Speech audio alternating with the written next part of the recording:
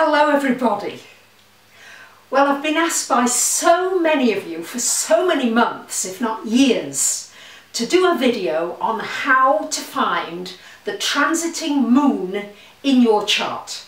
Because every month, twice a month, I talk about the new moon and the full moon, and many of you say, how on earth do I find it? So I've been thinking about this video for a long time because it's not very easy to explain. However, I'm going to give it my best shot, and if you've got questions then just write comments beneath the video and I'll do my best to answer those, or if there's enough questions I'll do a follow-up video. I'm going to start out with saying that in astrology we've got different house systems, and these different house systems divide up the houses into different numbers of degrees. Now I'm going to start out with the easiest house system, which is not used by that many astrologers. It was the one I learned on very originally when I was 17. It's what I started out with, is the equal house system. The equal house system is really what it says it is on the tin. It splits every house into the same number of degrees, 30 degrees. Okay, so we've got 12 segments, 12 houses, each of 30 degrees, each. Okay, so each of these segments is 30 degrees in here. This one's 30, they're all 30 degrees. Each one, same number of degrees, okay? With me so far. Now, the challenge can be is that you may have an ascendant, and I'm just taking a random example here. Let's say you are Virgo rising. Let's say you are Virgo with a 15-degree ascendant. 15. So this line here, your ascendant is starting at 15 degrees. So your first house is 15 to 30 degrees of Virgo, because there are only 30 degrees of a sign, and also the first 15 degrees of Libra is your first house. Have I still got you here? I really should be doing this as a class, but I'm trying to do it as a video anyway. So you're starting at 15 degrees. You've got 30 degrees in each house. The first 15 degrees of Virgo starts in your 12th house. So here would be the beginning of Virgo for you. 0 degrees of Virgo. Then we reach 5, 10, 15 degrees, 20, 25, and we're at the end of Virgo here in the middle of this house. So 15 degrees, and here we've got 15 degrees of Libra and 15 degrees of Scorpio, and so on, all the way round. So how do you find, let's take a proper example for this month. We've got the full moon lunar eclipse happening at 25 degrees of Libra. So we'd look here, we'd go, okay, this person is 15 degrees Virgo rising, equal house system, this starts at 15 degrees here. So if it's at 25 degrees, that's 20, 25, 30, end of Libra. So 25 degrees of Libra would be here, approximately. So the moon, this full moon lunar eclipse, would be falling in your second house. Let's say it's the solar eclipse, and the solar eclipse is at 8 degrees of Taurus. Now remember, we've got 15 degrees Aries, 15 degrees Taurus here. So where is 8 degrees Taurus going to be? I would be asking my class now.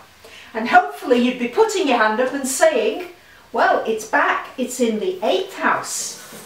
Because here we've got 0 Taurus. We go 20, 25 of Aries, 20, 25, and to the end of Aries, 0 Taurus, 5, 10, so 6, 7, 8, 9, 8 degrees of Taurus would be where we would have the solar eclipse. So that will be the 8th house. I hope that makes sense, because I'm coming on to something a little more complicated after this now. So this is the equal house system, where everything is equal. Each degree of the house is the same degree. And now on to part 2 of this video, which is showing you the Placidus system, which is used by about 80–85% of astrologers. In my experience, I find it to be the most accurate, particularly for the transits and the progressions. So let me show you now. I hope I haven't confused you so far. I hope you're finding it a breeze. Now let me show you how what is called an unequal house system. The two main known ones are the Placidus and the Koch, which are unequal. What does it mean by unequal? Well, as you saw in the previous video, each house had the same size. These houses now have got different sizes. As you can see, there's a big one, there's a bigger one, a teeny one, a small, they're all different sizes. So what this means is that you no longer have 30 degrees for a house. You may have some that are less than 30 degrees and some that span nearly 60 degrees. So let me try and break this down.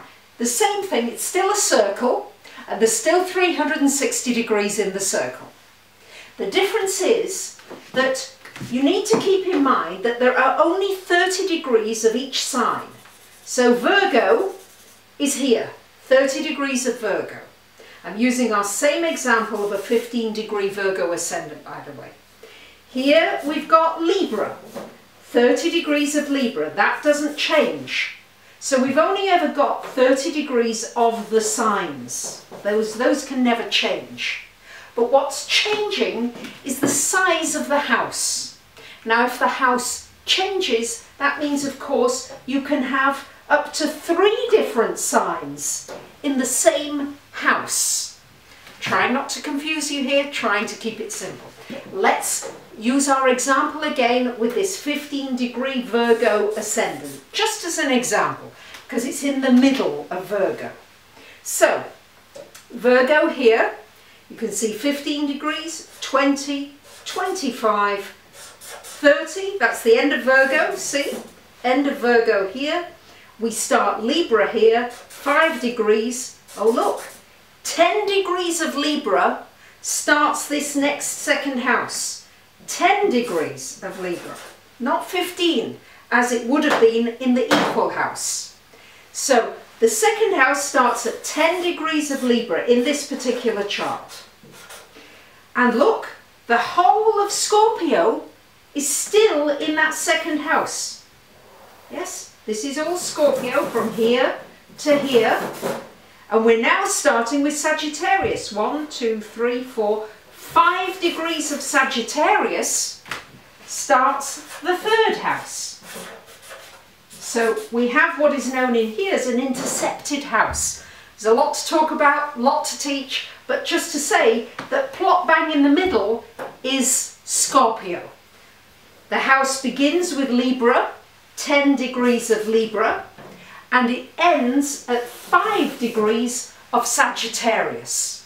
So in this house you've got everything from 10 Libra onwards, so 10 Libra to the end of Libra, from 1 to 29 of Scorpio, and 1 to 5 of Sagittarius. So therefore, taking our current example, this full moon lunar eclipse happening on the 15th of April at 25 degrees of Libra is here.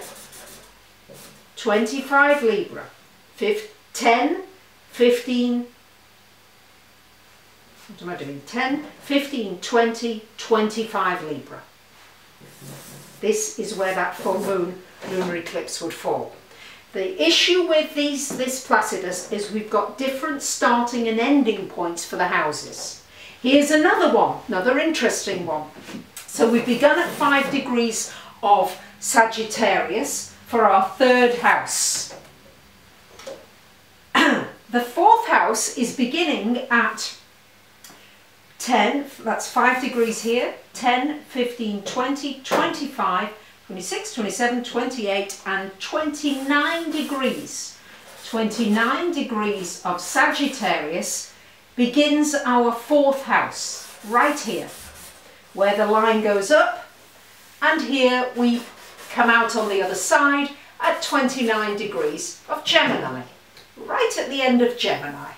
That begins equally, so if it's the 4th house, it's going to be the opposite house will be the 10th. The opposite houses will have the same degree, of course. 15 degrees Virgo on the ascendant here will give us 15 degrees of Pisces on the descendant. This is the descendant. This is what rises on the eastern horizon when you're born, and this is what is setting on the eastern horizon when you were born. So, the second eclipse, the solar eclipse, okay, all hands up now at 8 degrees of Taurus. Which house is it in? Taurus is here. The 8th house, let's calculate that. So this house is beginning at 10 degrees. We have 10 degrees of Libra here. So for this second house, so this 8th house will begin at 10 degrees of Aries, the opposite. 10, 15, 20, 25, end of Aries. See, we're at the end of Aries. Now we're into Taurus, and at 8 degrees of Taurus, 5, 6, 7, 8. Here, 8 degrees of Taurus, whew, will be that new moon solar eclipse. I hope that's given you some starting points. It's possibly raised more questions than answers, but I'm hoping it's given some of you some of those answers. Let me know how you're getting on with it. If I need to break it down into smaller bite-sized pieces, please let me know. When I'm in an astrology class, of course, I'm having interactions. Let's do our interactions by comments, and I will try and respond, as I say, either through comments or I'll do another follow-up video. Thanks for listening, and I hope you can find now the transiting moon in your chart, whether you're using the equal house system or Placidus. Bye for now.